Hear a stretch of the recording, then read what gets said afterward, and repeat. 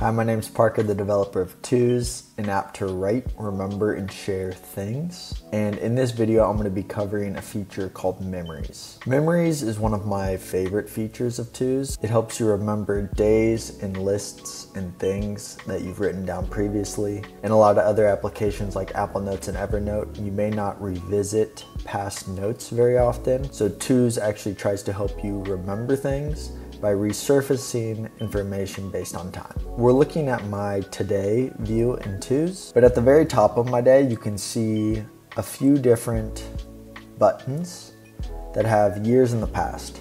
So I've been using Twos since 2016 when I first released it. And if I were to click on any of these, it would load that day and I can see the things that I did that day.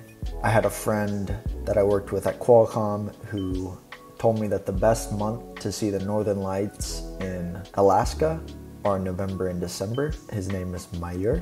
I can also see that I went to Amazon Books and bought some books. But that's just an example of being able to revisit past information. It's very cool. It's one of my favorite things about writing things down is being able to actually remember and revisit this information. This type of feature is so important to me that it is one of my main tabs. I actually changed out the lists view for the memories view because I love looking at it.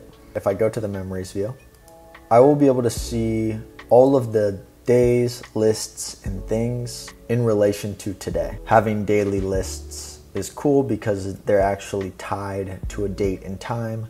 So we're able to revisit information that you may have written down or created a year ago, 2 years ago, 3 years ago, whatever it may be. We can see I was working on dev a week ago. A month ago, I was reading Secrets of Santo Road. I was reading In Search of Excellence. I've been reading the Bible. A year ago, I wrote something down about my friend. And I can toggle any of these open.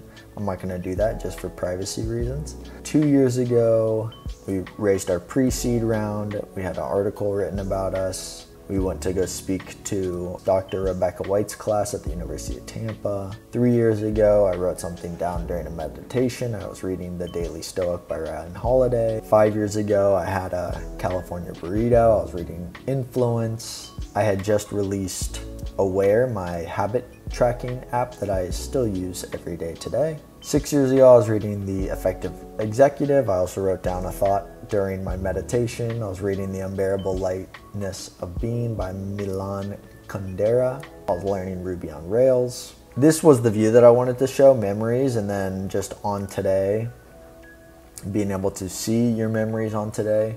This is a setting. If you go to the side menu, settings, appearance, display and layout, show memories on days. So if I turn this off and then go to today, I won't see those dates anymore.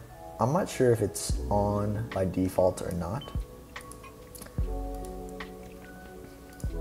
If you wanted to see that, and obviously you'll need to have used Twos for multiple years, or actually I guess 7 days or 30 days, but you'll start seeing them after you've used it for an entire year. It's just a really cool feature of Twos. It's unique. It helps you remember and revisit things that you took the time to write down. I remember things with my friends or with my family and I'll text them about them. It's a great way to reconnect over shared experiences as well. I just wanted to share a little bit about the memories view or the on this day view.